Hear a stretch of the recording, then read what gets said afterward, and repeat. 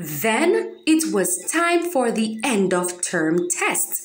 Millicent announced that she was coming first, that Emily Joseph didn't know as much as she knew because she didn't have all the books that she had, and Emily's mother couldn't buy brain food for her like her mother sent from America. And there was no question in anybody's mind, of course. Millicent was going to come first. She was the prettiest, richest, luckiest, bravest, quickest, funniest, cleanest, healthiest child in the class. So naturally, she was also the brightest. She didn't even have to say so, for everybody knew. Even Emily Joseph knew. Emily Joseph wouldn't dare come higher than Millicent. Miss gave the arithmetic test first. Millicent finished long before everybody else and closed her copybook, while Emily Joseph was still writing and counting on her fingers. When we came out, Millicent boasted to her gang that she had got out all the sums in two twos. In the afternoon, we had a dictation. Millicent wrote rapidly, never stopping to look at Miss. The end of term test lasted for 2 days, and the next day at lunchtime, Millicent gave a party for her gang to celebrate her success in the exam. She had brought apples from home and pretty paper cups with Mickey Mouse on them. She sent messengers to Miss Aggie's parlor to buy soft drinks and sweet biscuits. They had a feast, and when we hung a little distance away pretending not to notice them. But if Millicent had thrown an apple stem to us, we would have fought over it like dogs. The bell rang and we went in. Millicent's gang were rubbing their bellies and making sounds of satisfaction, and Millicent sailed in with her head in the air. When we had settled down, Miss said, "Test results," and everybody shouted, "Hooray!" including Joel, who was never anywhere but last. "Where to begin?" Miss asked. "Top or bottom?"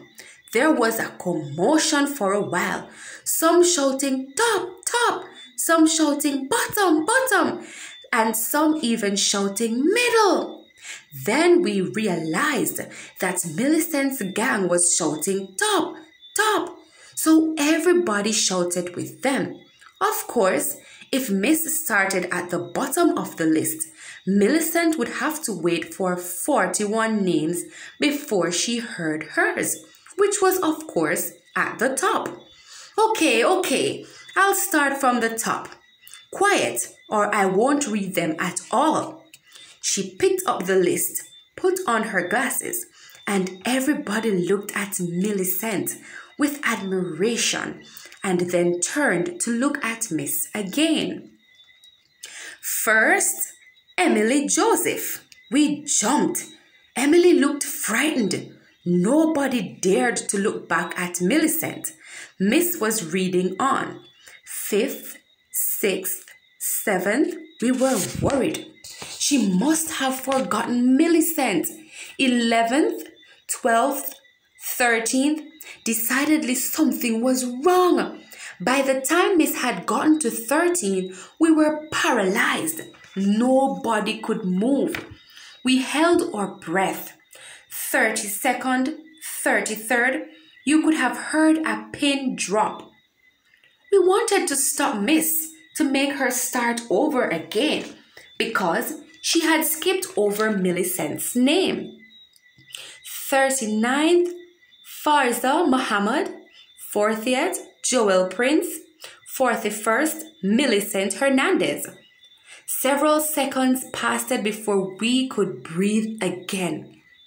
Then we heard a giggle, and we couldn't believe it had come from our class, but it had. Vina had her hand over her mouth and was shaking with laughter. She looked at Harry. A smile spread over Harry's face. He put his head down on the desk and giggled. Snickers came from different parts of the class. Miss was calmly putting away her list. The giggles and snickers grew. Soon the whole class was laughing as loudly as we had laughed the day Harry fell off the bench. Miss turned around back and cleaned the blackboard.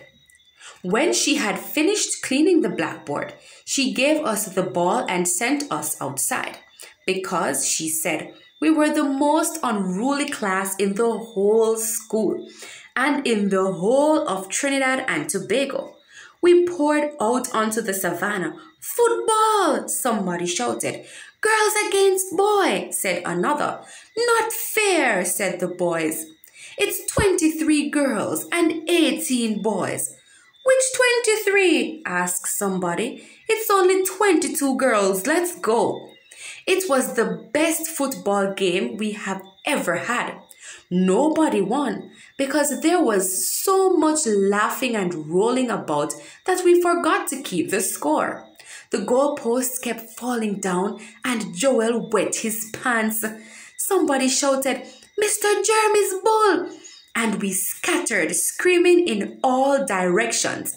And when we realized there was no bull, we lay down on the grass and laughed till we were weak. Then we tried to start the game again, but Clem grabbed the ball and ran off with it, and everybody ran after him. So he threw it to another boy, and soon the game turned into sway. And when it was sway, the boys always managed to keep the ball. The girls never got a hold of it. And it was only 22 girls because Millicent was sitting in the schoolyard all by herself. End of Millicent.